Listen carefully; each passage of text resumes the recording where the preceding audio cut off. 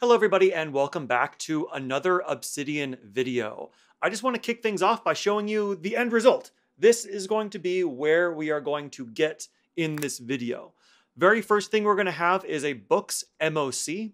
MOC stands for Map of Contents. So this is just going to be a page that has a button that you can click to create a new book from a template that we're going to build. Here's the template right here, and I can do this to kind of preview what this template looks like. And then there's going to be a table that lists all of the different books that you have, assuming that you already have a bunch of books to put into this system. It's going to have the date, it has the title, it has the author. This is going to be what I build in here, but obviously you can use this as a foundation, you can build on top of it, you can modify things, change things. Just follow along and I'll show you what I'm doing. After that, I want to dig into what an actual book note is going to look like. And for me, this is how I do it. I like to have this be the title of each of the notes. This is the date that I read the book or that I finished the book. And then the title is right here. There's an emoji in between, so that's visually easy to identify in my vault. We got some properties here. We've got tags. We've got the author. You can add if somebody recommended it or if you saw it mentioned somewhere, which I did. And then here's the bulk of the note. So down here is highlights. These are highlights that I take as I'm going through and reading the book. I import those highlights in, and then I do what I like to call processing my highlights or processing my notes.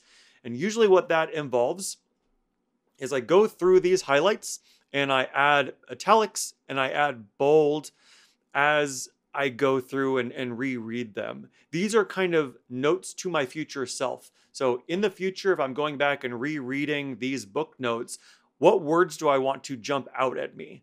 And if they're bolded, they're very much going to jump out. So usually the main subject of whatever I want to remember, I put in bold, and then the things relating to it or important information that doesn't necessarily need to jump out at me, but that I want to remember as I'm coming back to it, I'll put in italics.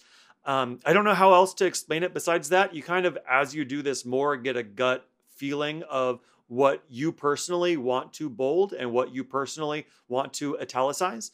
But once you do that, or as you're going, you can pull out individual quotes that you feel like are important from this book and then save that in a quotes section. And then here, this is the most important part. This is a notes section where anything that you learn down below, you rewrite it in your own words in this notes section. And so ideally, the whole thought is, and again, this is a modified version of the Zettelkasten system, which you might be familiar with, or how to take smart notes. The important thing is when you come back to, say, the order of time, this book note, first thing you're going to want to do is take a look at your notes, and you want this to be super quick, super fast to read, to understand what it was you learned from this book. And then if you want to dive in deeper, you can go to the highlights section. If you want to pull a quote, you have quotes that are ready for you to do. But at the end of the day, this is going to be your key area of the book section and is kind of your future note to yourself about what you took away personally from this book. And so this is what the entire system looks like. If you're new to this channel, welcome. I've started recording a bunch of different Obsidian videos for different systems that I have. You can go to my channel to check them out. And also there's going to be links in the description below. But some of the other videos that I've done is my daily note system, my meeting note system, people note system, and physical note system. And now finally sharing books because enough of you requested it. Also, just a note about how I do things personally. There are definitely some opportunities for automation that you can add here if you want. A lot of the things that I'm doing manually are because I want to be doing them manually, including the entire import and processing process. There are ways to automate it with different services. I did those briefly for a period, and I found that I like manually doing it because it kind of makes processing a book an event, and it forces me to think about it in a different way. If that's not the same for you, feel free to automate it, use different services to do that. But I'm going to show you exactly how I do it and how I like to do it. I sort of hinted at it when I was showing you what this whole thing looks like when it's done, but I want to be explicit about what the entire system is for taking these notes and importing them into Obsidian for all of your books. So the first thing is, as I am reading a book, usually it's going to be on a Kindle, so a digital e-reader. So as I'm going and I'm reading books on a Kindle, I'm highlighting passages that are meaningful to me in some way or another. Optionally, if you have a thought or you have an idea related to a book, you can write that down either in, either in a notebook if you have one of those handy with you, or just take a note in wherever you want to. Make sure that they're eventually going to end up in your book notes. But what you want to be doing is, as you're reading, highlighting passages that are meaningful to you and taking any notes of any thoughts that you have. When you've finished reading a book, my process is to log it. So I usually log it in Goodreads, although I just recently switched to Storygraph. I'm still trying to see if I like that. So I log it in Goodreads and Storygraph as of right now. And then I run a script. So I wrote a script that processes my Kindle highlights into this format that you see here. And I'll show you exactly how I run that in case you want to do something similar. Once I run that script, I get a text file with the notes. I just copy and paste that into a new book note. I create the book note by clicking the new book button right here, and then I just copy and paste the notes in. And then finally, I process my notes. And processing it means going through all of the highlights to bold and italicize, and then making any notes about things that I want to remember and pulling out any quotes. And also adding any tags. Make sure that you link to anything else relevant in your system. And that's it. That's the entire system. So now let's actually walk through implementing this system. Here we are in an empty vault that I have created for these sorts of tutorials. The only thing that's in this vault is two things. One, I installed a theme. I think I recently switched the theme. So the theme that I'm using is, I haven't, LYT mode. This is Nick Milo. He does Linking Your Thinking. I really like his theme, so that's what I use here. And then I've also added a bunch of folders and directories. So you can see like there's extras, there's images, people, scripts, templates. So this templates in extras is something that we'll be using. MOCs, which is map of contents. I have a couple from some past tutorials in here. But basically this is an empty vault. And I'm going to keep it empty because we're going to start from scratch and set this all up. So the first thing we're going to be doing is creating two new files. The first is the books map of contents, and the other is the books template. So let's create the map of contents first. Do Command N to do a new file, and then let's call this Books MOC. And as I mentioned, I always like to start these with emojis. Apparently, emojis don't necessarily play nice on especially Windows and some other systems. So make sure you are aware of what you're doing. You might be impacting future compatibility by using an emoji, but I'm not as worried about that. So I use emojis in mine. So now we have the Books MOC. Let's move this into our MOCs folder. So that's going to be right here. Of course, you can click and drag. I like doing things via the command palette because it just makes things faster when you have that muscle memory. So if you do Command P to open the command palette, you type move, and then make sure you see move file to another folder. And then you type in MOC, and you can see that that's an option here. Select that, and you'll see our Books MOC moved into the MOC folder. Now, I shared my Books MOC file on GitHub, so I'll link to that in the description. So I'm just going to go over to Safari, my Books MOC. This is the link that you'll get in Safari. I usually just go to raw, Command A, select all, Command C to copy, and let's go back to Obsidian and we'll paste this in here.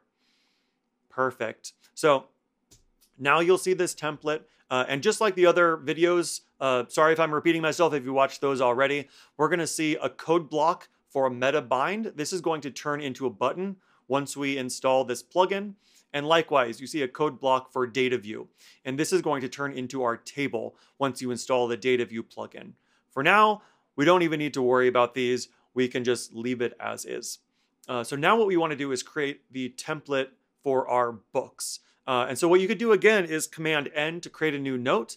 But I noticed that in the Books MOC, I have a link here. You can see that this is in between double brackets. So this is a link, but it is grayed out because we don't yet have a note that has this title. So if we hold down Command and we click this, it's going to create that page. So we're just going to do that to create our books template. And again, what I'm going to do is go over to Safari and just copy and paste this. Safari, here's the template for that. And again, it's very basic. You can edit yours based on what you want in your book template. Personally, I just like to keep things super simple, which is why a lot of my systems and a lot of my templates are very basic.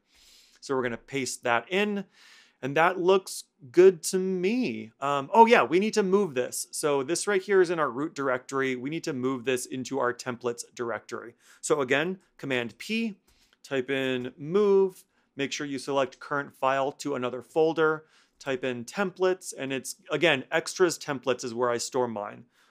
So press enter like that, and boom, now we have our Books MOC and our books template.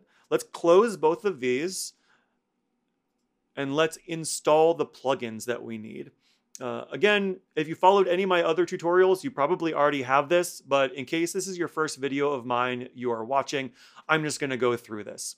So we're gonna be installing 3 different community plugins.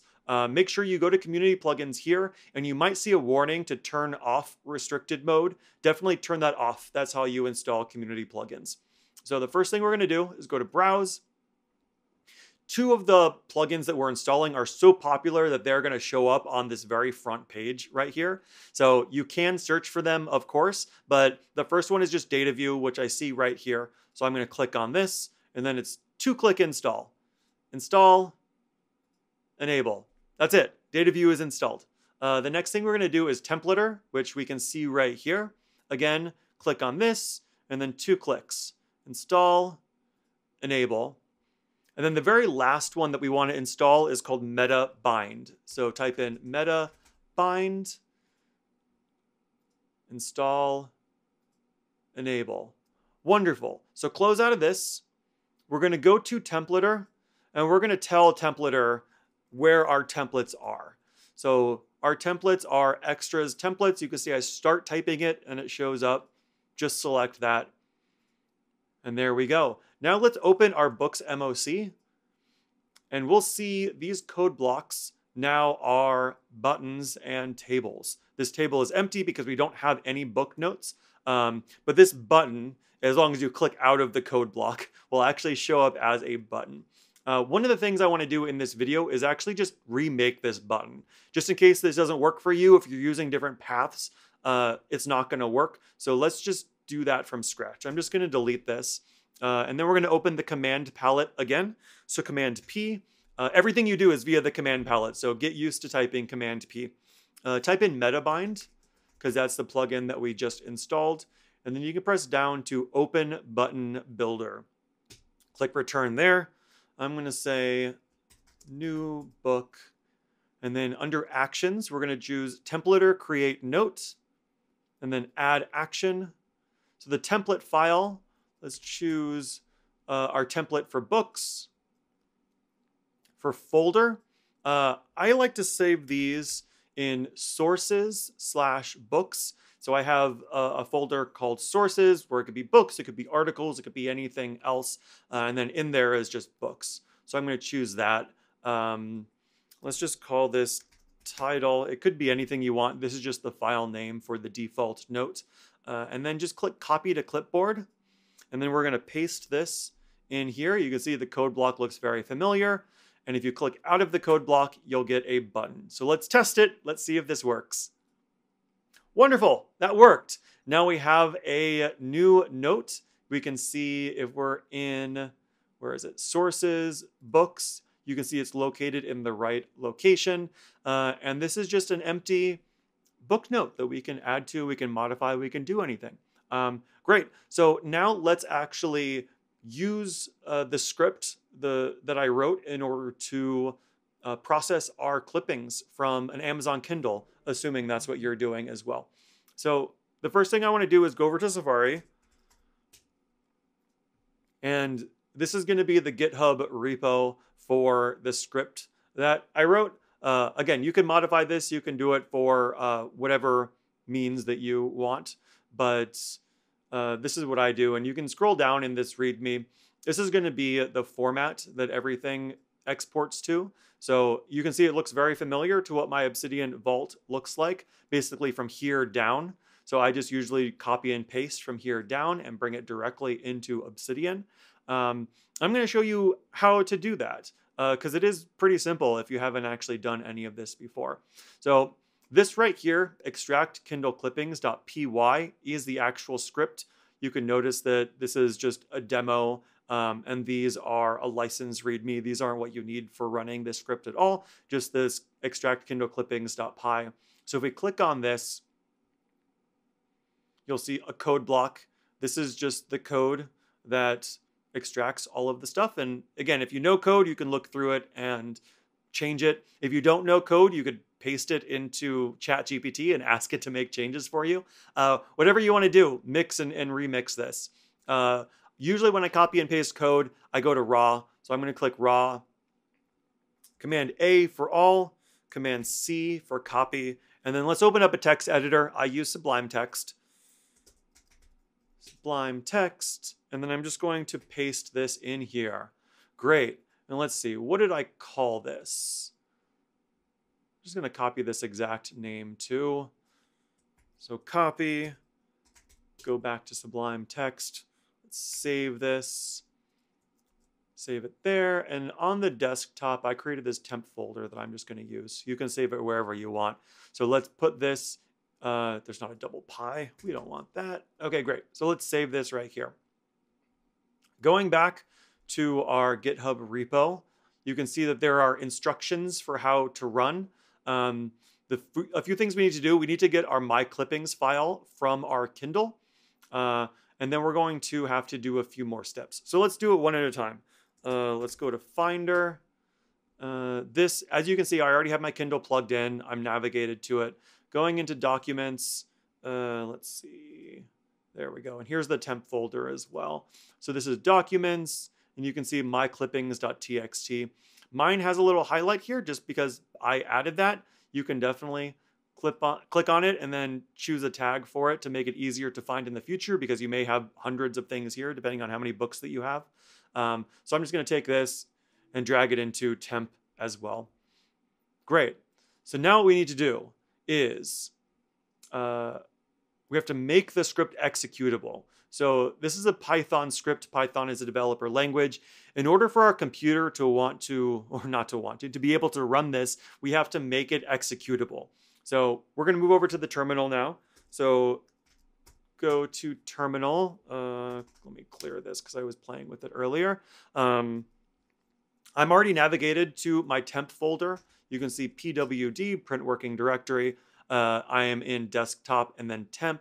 And then if I ls, I'm going to list the files that are in here. So you can see there's the two here. If we go back to the visual finder, we can see the two files there. So we are in the same location in terminal as we are right there. Great. So we need to make this executable. So as we can see from the instructions, what we need to type is chmod +x makes it executable. And then if you start typing the name of this file, extract, and then press tab, it autofills. So I always just start typing the word and then press tab, and it's going to autofill to the right one, and then press enter. Great. Now it's executable. Easy as that. The next thing, in order to run it, we're going to have to type this code in this directory. So the path to the My Clippings and then the output directory. I use an example in here. This example is specifically based on my computer. So you will have to change this for yours. I, fortunately, because I wrote this, get to copy and paste it. So let's copy and paste here and see what it's doing. So the first thing is / and then extract Kindle clippings. So this is going to be this script right here. And then this is the path to the file, which again is in desktop temp. and then my clippings, and then this is the path where I want it out. So I'm going to have it create a new folder called clippings inside temp. One of the cool things that you can do is click and drag something from here to the terminal.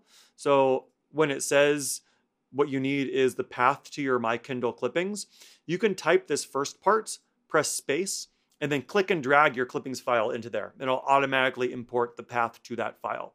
So that's a little shortcut you can definitely do. Let's go to terminal again and let's run this. Great, it ran. Now let's go back to Finder. Let's take a look at what we got. So now there's a clippings folder here. This wasn't there before. And if you go in here, you can see that it has a few outputs of different notes. Let's just do in this video an example with this book right here, which is Nick Gray's book about how to host parties, which is pretty great. So if we double click this, you can see it's all nicely formatted for all of my highlights. So let me start here. I'm going to copy all of this. Let's go back to Obsidian. We already created this new note by pressing the button. I'm going to take everything here, delete it, and then just paste in all of the notes. And again, once it's here, you can reformat to see however you like. I'm going to play around and clean things up a little bit. What I always like to do is the title of this page, I'm going to actually make it a link to this. So in double quotes, the 2-hour cocktail party. That way, if I change the title here, it's going to automatically update there. It's basically the only fancy thing that it does, but I always like that as well. So yeah, go through, and now we're actually processing the note, right? So this is the part where you can probably automate a lot of it, but I like doing it manually because, as I said, it kind of makes me think about what I'm doing. It makes the actual process of importing the book an event, and the fact that it is an event with its own rituals helps stick it into memory better and helps you be more mindful as you're thinking about this book and processing your notes. And so then the next thing I would do is just go through and bold and highlight different things. And then as I'm going, I'll have a section here for highlights where I can just make notes to myself or pull out quotes. And as I'm kind of thinking about other notes where this might relate to, I might add it here. Anything that you want, and just make sure that this note is connected to other things in your vault. And then just give yourself a gift for your future self by writing notes and actually processing these notes once you take them.